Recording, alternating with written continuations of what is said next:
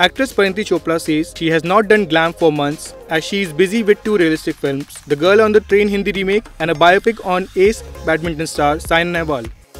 Parineeti on Thursday took to Instagram to share her glamorous avatar.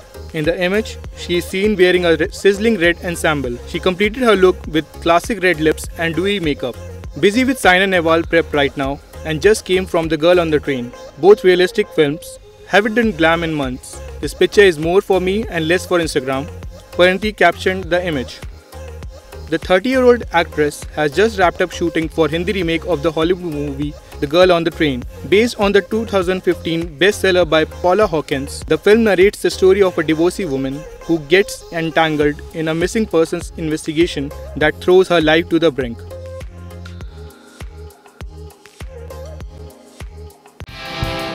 Subscribe to our channel. Just click on the bell icon for all the latest updates.